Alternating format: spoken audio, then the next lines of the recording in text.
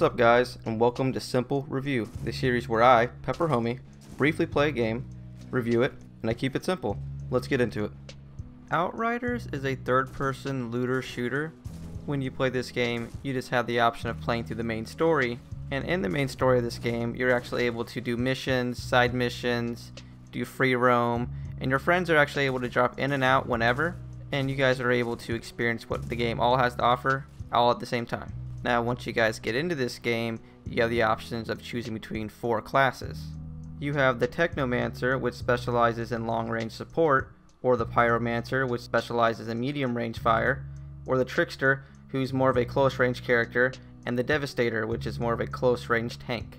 In this review, I actually just played as a Technomancer because I like to snipe and that's the experience that I wanted. Overall, in my experience when playing this game, the combat felt amazing. Everything was very smooth, the weapons are very reactive when you're shooting them, the feedback when shooting enemies felt very nice, and the abilities and aiming just felt right.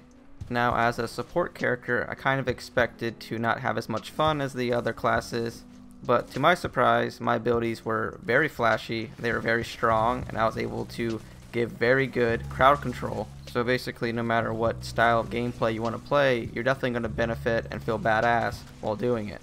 Each character does have a very extensive skill tree, so even if you do choose a supportive role, you can kind of go down a different route in the skill tree to kind of aid to your playstyle that you're wanting to do. I personally wanted to do a lot of sniper damage, and just briefly looking at the skill tree, I definitely see a path where that would be something I could do. Now when it comes to loot, I didn't really experience too diverse loot while I was playing the game. This could just be because I was in the demo, but I was able to find the same items over and over again, but with better stats. I was never really bombarded with loot, and the pacing of when I did get the loot felt very appropriate to the enemy difficulty.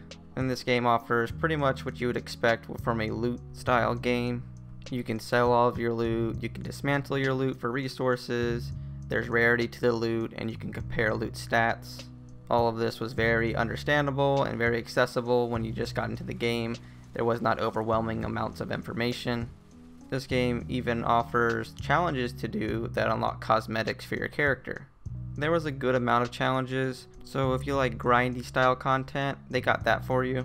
Now if you're someone that enjoys cinematics and a story to the game, I felt that the story was kind of lacking, and the cinematics definitely were very rough around the edges.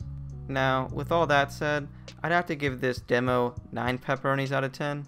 This looter shooter definitely has potential, and definitely meets the expectations I would hope for in a looter shooter, but the cinematics I feel won't really appeal to those people looking for a very story driven and very well done art design in the cinematics. So if you guys like the content, drop a sub, drop a like, and I'll see you guys in the next one.